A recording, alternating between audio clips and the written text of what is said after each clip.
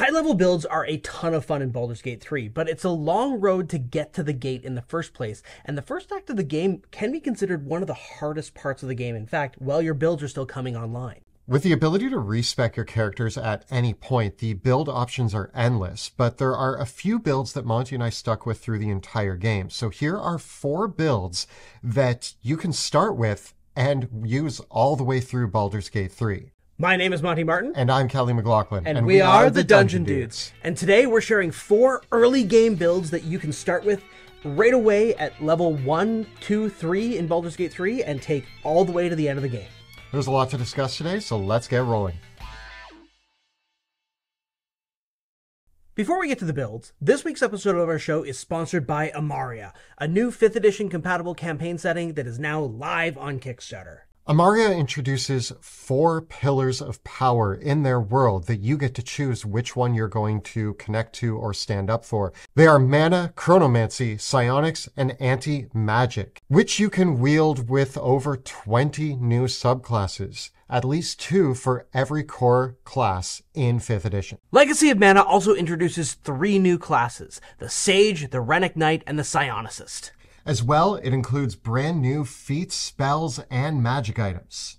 The campaign setting, the module book, and the amazing dice by Dispel Dice are available in both fantasy and anime variants, and some amazingly talented contributors have worked on this project, including Elsa Teague, Ed Greenwood, Keith Baker, and Damian Haas. These are some of our favorite writers working in role-playing games, so this is sure to be an amazing setting and book. So follow the links down in the description below to back the Kickstarter today.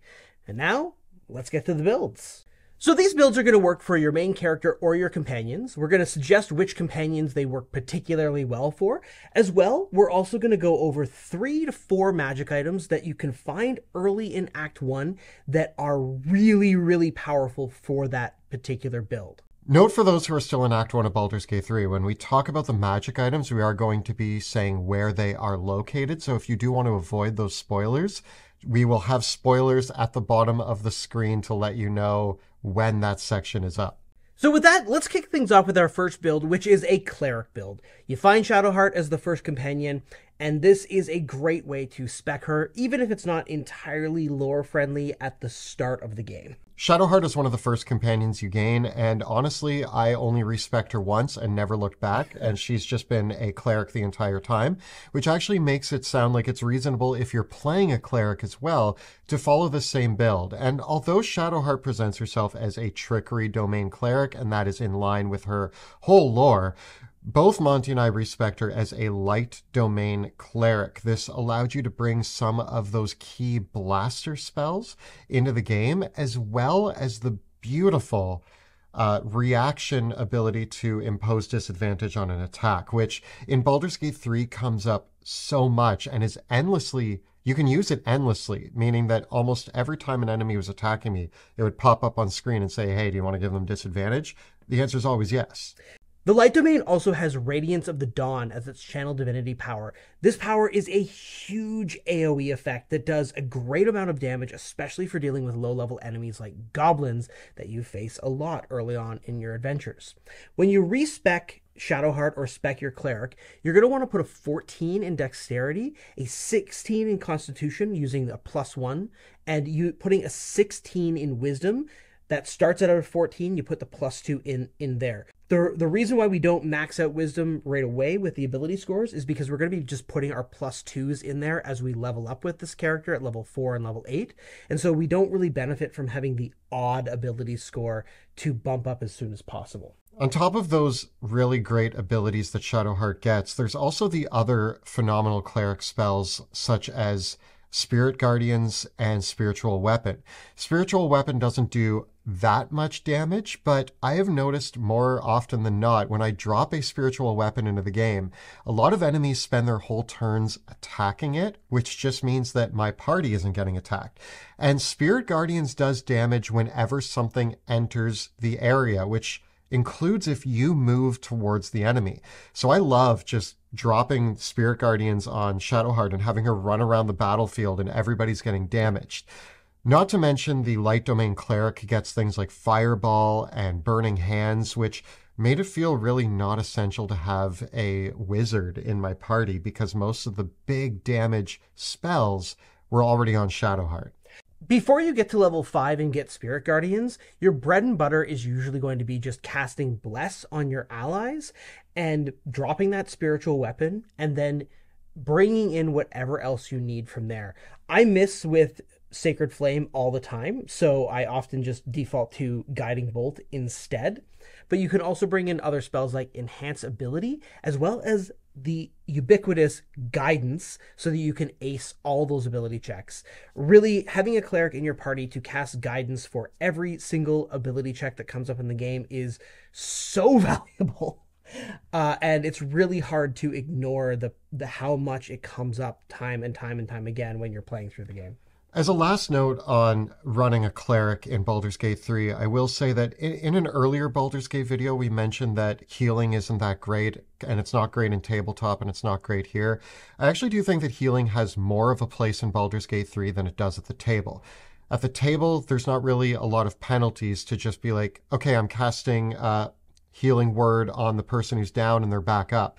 But in Baldur's Gate 3, when you're doing this turn-based combat, it can actually be really detrimental to have a character go down, you raise them back up, and they actually lose their action for that turn. So although healing still isn't the greatest thing, having a healer in your party who can actually see somebody who's at like 3 hit points and say, I'm going to boost them back up so they can survive another round, it might be the last round you need to win that combat. And I've done that more than a few times in Baldur's Gate 3. It's absolutely worth bringing Healing Word and Mass Healing Word. And that also gets more important as we talk about the items that you can equip this character with. So, couple spoilers here. The first 2 items that you can get that are really amazing for this character actually are going to be buffing Healing Word and Mass Healing Word in a really big way. The first magic item that you should give to Shadowheart or yourself as a cleric is the Whispering Promise Ring. It's available at several different merchants in Act 1. And what the ring does is that whenever you cast a healing spell as the character wearing the ring, you also cast Bless on them at the same time. So they get the benefits of Bless as well as being healed. The Bless is concentration free. It does only last 2 turns, but if you're pumping out a bit of healing during combat, you don't have to concentrate on the Bless spell because you already have Bless going while you're healing your party. The other item that you can pair this with is a little bit tricky to find. It's called the Hellrider's Pride, and it's a pair of gloves that you can get from Zevlor if you remove Kaga as the leader of the Druids. There is a way to do this without killing the druids that involves exposing Kaga as a shadow druid. Otherwise, you can get the gloves if you kill her for Zevlor. The Hellrider's Pride gloves, like the Whispering Promise ring, add an extra effect when you heal a target. In this case, the effect is resistance to bludgeoning, piercing, and slashing damage for 1 round. And so these stack, so you can Healing Word an ally, giving them 2 rounds of Bless and resistance to bludgeoning, piercing, and slashing damage, and just send them right on into battle. And if you use Mass Healing Word, it's going to apply to everybody that you heal, which is essentially your whole party. So by the time you're later in the game, you can be blessing and giving those damage resistances to your whole party just by simply bumping up their hit points.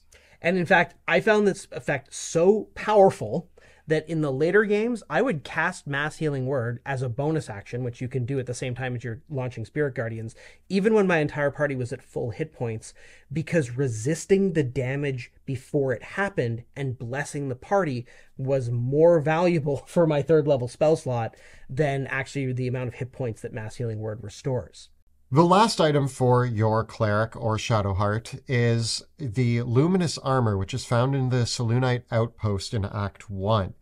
This armor works with radiant damage, which, if you're playing a Cleric, you're going to be doing a lot of. Your Spirit Guardians, your Channel Divinity, your Guiding Bolt, there's a lot of ways that you're going to be dishing out radiant damage. I even gave Shadowheart a mace that does additional radiant damage. She rarely uses it, but if she does get in a situation where she's going to bonk somebody, at least it's doing radiant damage. And what this armor set does is anything that's hit with radiant damage, it creates a burst of additional radiant damage and causes that creature to glow. It creates an orb above them. For every stack of this radiant orb that they have, they get a -1 penalty to their attack rolls. So not only are you causing them to glow and be visible and stand out more on the battlefield, which I find helpful, but their ability to hit you just goes down. And when you combine all of those items together, it's a huge swing. You can basically charge into a group with enemies with Shadowheart, putting up Spirit Guardians, stacking up this Radiant Orb, giving them a massive attack penalty, and then mass healing word all your allies to give them a plus D4 to their attack rolls and saving throws and resistance to damage. And Shadowheart will just clean up with this. An honorable mention on the note of the mace. There is a legendary mace, the Blood of Lathander, that you can find at the end of Act 1 in the Githyanki Creche. If you give this mace to Shadowheart with the armor and all this build, you will just be able to face roll through Act 2. The next build that we want to talk about is going to be our rogue or ranger build, depending on how you go. But we're going to talk about kind of combining those two. And for me, this was my Asterian build. It's a good build for your PC as well, because you can build this character to fill a lot of different roles in dialogue too. Whether you're using Asterian to stick with as a rogue, or if you're going to change him into a ranger, or if you yourself are playing a ranger or rogue, the main idea here is that you want to be dual wielding hand crossbows. One of the things that you can do in Baldur's Gate 3 is there's not really any loading property for hand crossbows, so there's no limitations on dual wielding them and getting in your extra shots. This also helps because there are a lot of ways that you can get magic hand crossbows, and depending on your build, if you're the ranger or the rogue, there are ways to get additional shots out of those crossbows as well. This is going to be even more effective when we combine it with the sharpshooter feat, which lets you take a -5 penalty on the attack roll to get a +10 to the damage. And with a couple key pickups, we can compensate for that penalty, maybe having Shadowheart cast Bless on us. First, with your ability scores, regardless of whether you're going ranger or rogue, you're going to want to make your dexterity score 16 and probably your constitution score 16 as well, by either putting a 14 in dex, giving it a +2, 15 in con, giving that another +1. And then you can kind of put your other stat points wherever else you want to from there. I went with, for Asterian, you can just give him a good wisdom score, but if it's your main character, you might want to put the remaining points in charisma and take some of the charisma-based skills to be the party face, using the expertise from Rogue to boost that up further, because this character is going to also be who we take Sleight of Hand with to open locks and pickpockets. The key subclass choices here are that if you're going Ranger, you want to take Gloomstalker. Gloomstalker gets an extra attack on the first round of combat. And that means that you get 3 shots with your crossbow in the first round of combat. Much more of an opportunity to get in a sneak attack and to take out 1 or 2 enemies before combat's even really gotten going. But as a Thief Rogue, you get a full-on extra bonus action starting at level 3, which means that this character can actually make 3 hand crossbow shots per turn every turn. So the Thief Rogue actually comes out on top in our books at 3rd level, but you might want to be respecking between the two classes going forward, because at level 5, the Gloomstalker gets the full-on extra attack. So both these characters have kind of that extra damage. The Gloomstalker also brings things like Hunter's Mark, Longstrider, and Speak with Animals as part of their ranger spells. So there's a bit of a trade-off there. But they're both so good, why not combine them? And this does take you to the end of Act 1 and early into Act 2, but the idea here is that if you can combine these two elements together, especially if you can get to 5th level Gloomstalker with 3 levels of Thief Rogue, which is now probably into the start of Act 2. Solidly Act 2 at this point. But even if you're 4 levels of Gloomstalker and 3 levels of Rogue, or however you want to mix and match it, the idea here is that if you carry on as a Gloomstalker Thief Rogue, you're going to end up with a whole bunch of attacks as a rogue with Sharpshooter, dual wielding crossbows, because if you have your extra attack from Gloomstalker and you have the additional bonus action as a thief rogue, it means that you are now making 4 attacks per round, with the first round of combat giving you a 5th. And this is in addition to all the great skill expertises, the really useful ranger spells, and being able to have a source of invisibility for yourself. The Gloomstalker Ranger also gets Misty Step and Disguise Self, which are super useful spells all through the game for positioning. It really comes online early, it stays really good, and there's some really solid items that you can use to equip this character. We talked about how you want to get 2 hand crossbows for this character, and if you're lucky, you can buy them both from Damon in the camp of the druids right away when you get there. I was lucky enough on my second playthrough that Damon had a magic one and a mundane one, and I was able to buy them both right away. And at that point, you're kind of set up. Once you arrive in Grimforge, you're going to find the Firestoker hand crossbow, which does additional damage to burning enemies. Eventually in the game, more in Act 2, you can actually get a hand crossbow that sets targets on fire. So combining those two, setting them on fire and then extra damage to the target that's on fire is really great. But early on, you can find some other pretty simple magic crossbows that worked really well. The other item that is amazing for this character is the Caustic Band, which you can get from the Myconid colony in the Underdark of Act 1. The Caustic Band is really simple. It adds 2 acid damage to all your weapon attacks. But when you're making 4 or 5 attacks, that's an extra 10 damage upwards of. It really adds up pretty quick.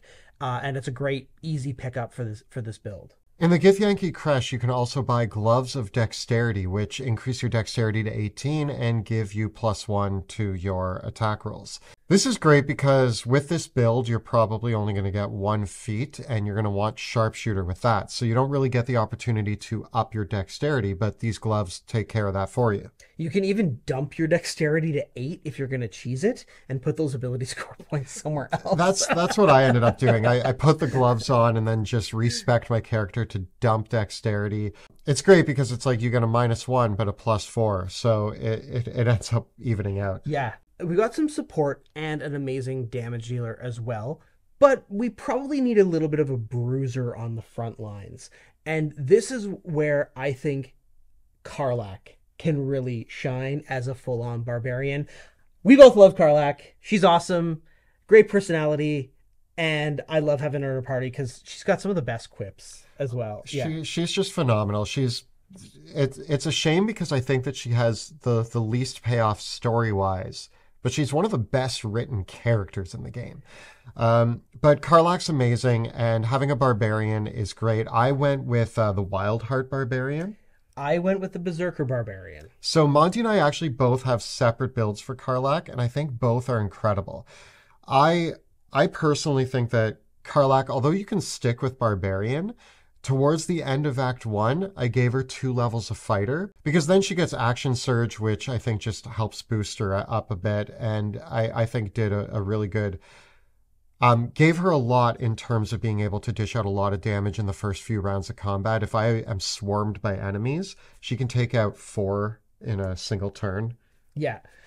I, on the other hand, went with the Berserker because I wanted to have that frenzied throw power. Because with my Karlach build, we're going to do a bit of a throwing character. And this is where we have to talk about the items first, because the items are what make this build work.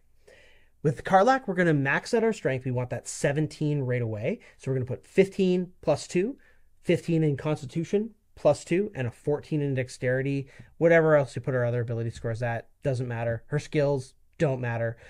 But what we're going to do is at level 4, we're going to take Tavern Brawler as the feat. This is going to bump our strength to 18, and it's also going to add twice our strength modifier to the attack and damage rolls of thrown weapons.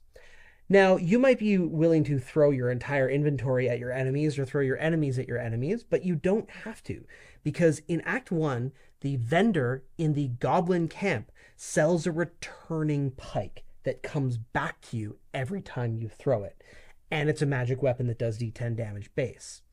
We can combine this with a ring. You can buy the Ring of Flinging from the Druids in Act 1, and a pair of gloves that you can also get from a quest in the Myconid colony that both the ring and the gloves add another d4 to your thrown weapon damage.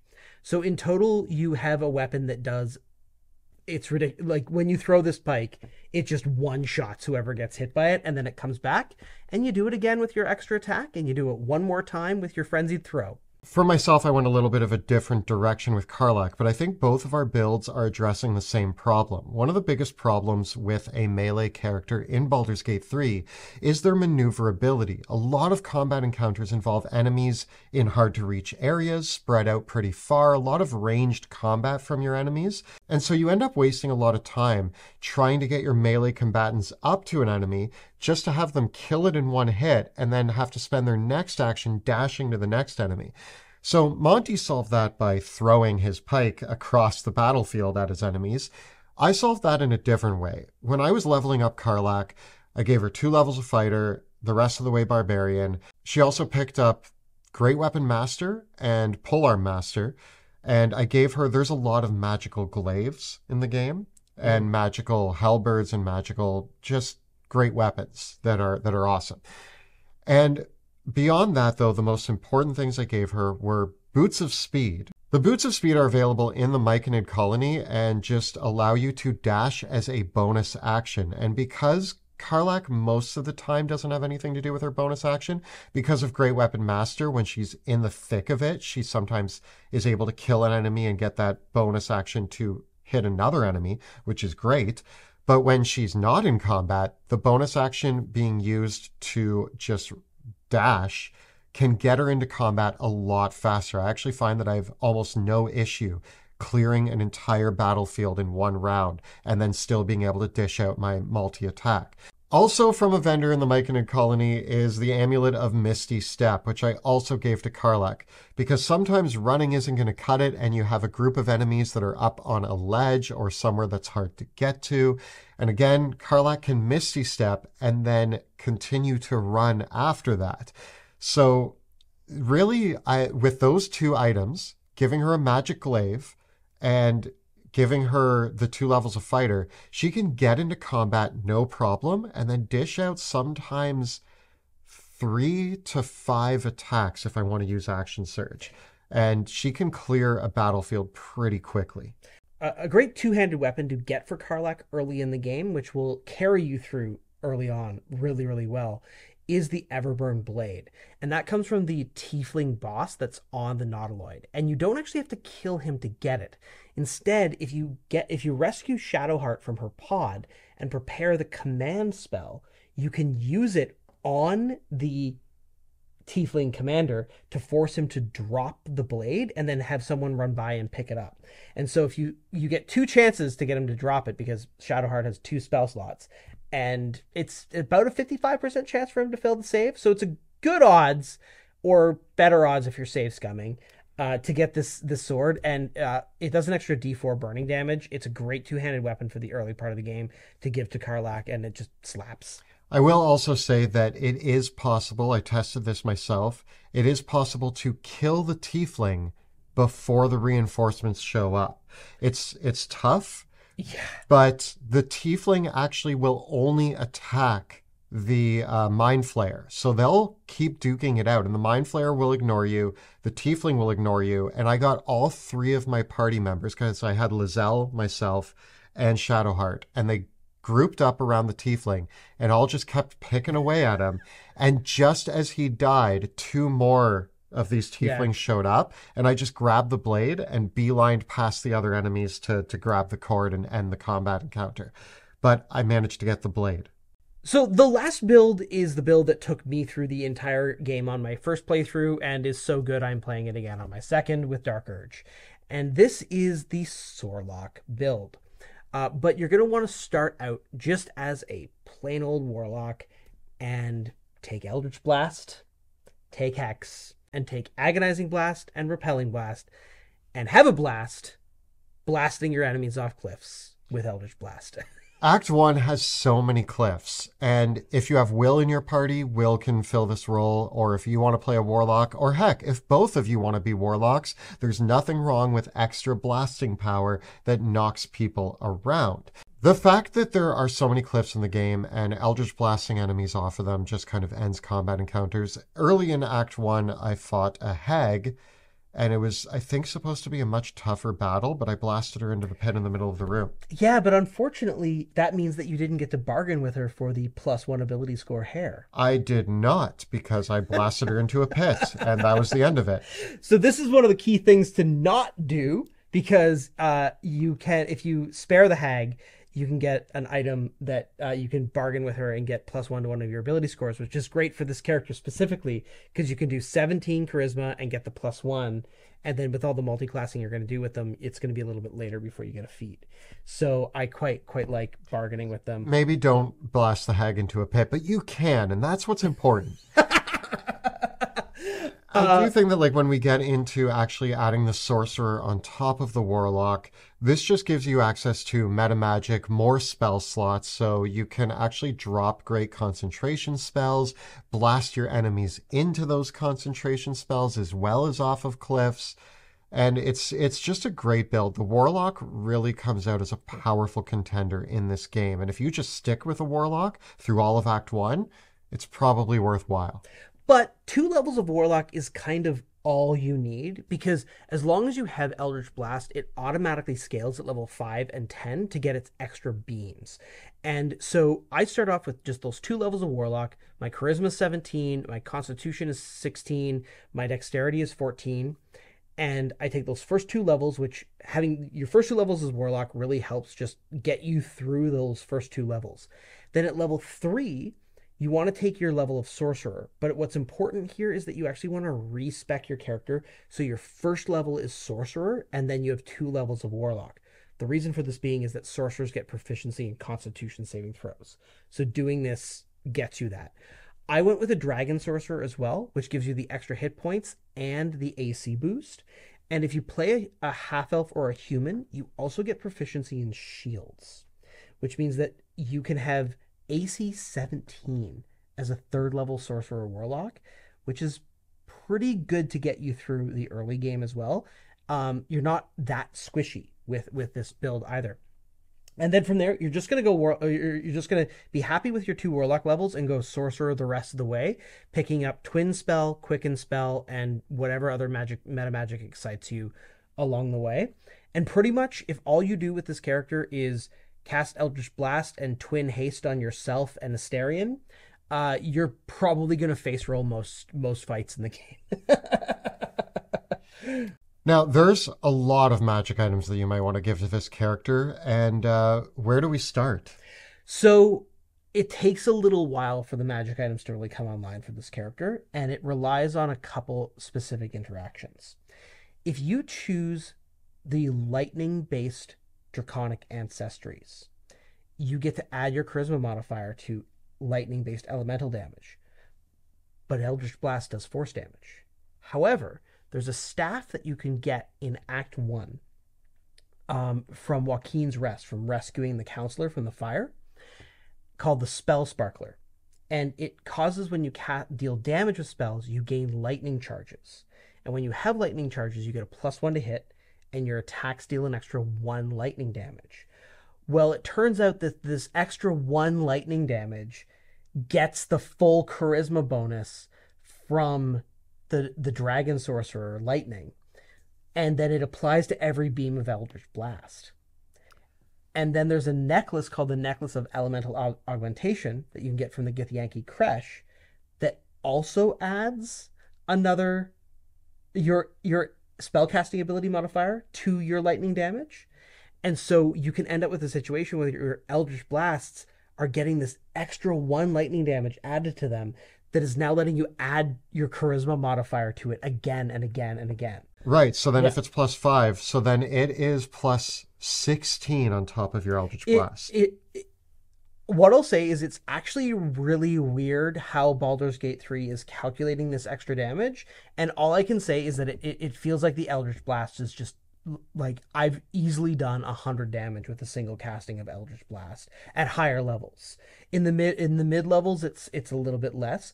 So I feel like the Spell Sparkler and the Necklace of Elemental Augmentation are kind of the first 2 kind of flagship items that I found really boosted the damage this character did. And so for the most part, I was just using like scrolls and other stuff to get some extra spells to use and whatever I can find through the rest of the act.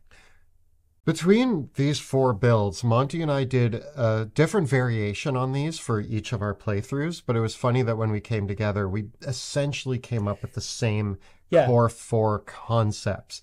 And I think that says a lot about how useful they are in Baldur's Gate 3, and they come online really early. And these are ones that you can ride out through the entire game. And unfortunately, I'm really sorry, Gale, but you kind of become obsolete with all of these options on the table. Yeah, Gale spent most of both my playthroughs waiting in camp. Yeah, sorry, man. Yeah. You seem like a nice guy, but I just don't know much about you other than your brief plot lines that you forced on me. Yeah, and of course there's some higher level builds that you can do by, doing a Paladin Warlock. I find that takes a little while to come online. There's a couple variants that you can do for the Gloomstalker Thief hand crossbow build that involve Bard levels as well, but that's also a much more higher level build too. But these 4 really felt like builds that you could kind of start with and play through the entire game with. I do think that there is room, and let us know if you want this, but we would look at taking these builds into the higher level and what we might do to multi-class maybe a 3rd level or like a 3rd subclass or class in there, and just see what high level end game builds we might be able to make. We included discussion of the magic items that you can find for these builds in this video, so let us know if you enjoyed that part of the video as well, and we'll continue to give lists of recommended items and where you can find them for the various builds in Baldur's Gate 3. We don't normally do item recommendations for our builds in D&D because there's no way to control for that with your Dungeon Master, but in Baldur's Gate 3, where you can always find the same items in the same place, it's pretty easy to talk about them in the context of our builds, and in many cases, the itemization in Baldur's Gate 3 makes certain builds possible. So we think it's an important thing to talk about, but let us know how you feel about that in the comments below. We're really enjoying Baldur's Gate 3, and we hope to cover more content. So if you like our build ideas or us talking about the items, tell us what some of your favorite subjects are that you want us to go into more detail on in the comments below. The videos that we create on our channel are made possible thanks to the incredible generosity of our Patreon supporters. If you enjoy the content that we create and want to see more of it, please consider becoming a patron of our show. It really helps us make these videos possible. And if you want to support us, make sure to hit the super thanks button down below. Also, if you want to check us out playing Dungeons & Dragons, you can check us out in the World of Drakenheim, which is Tuesday evenings on Twitch. You can find all the previous episodes of that right up over here. We got plenty more videos about Baldur's Gate 3 and D&D right up over here. Please subscribe to our channel, like this video, and ring that bell so that you never miss an episode. Thanks so much for watching. We'll see you next time in the dungeon.